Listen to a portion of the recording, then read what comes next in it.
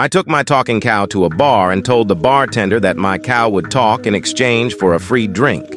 The bartender said, "Let's see." I asked my cow what the 12th letter of the Greek alphabet was. My cow said, "Moo."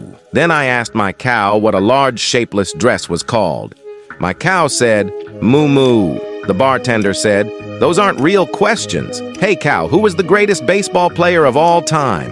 My cow answered, "Moo!" The bartender got angry at this point and threw us out while yelling that we were frauds.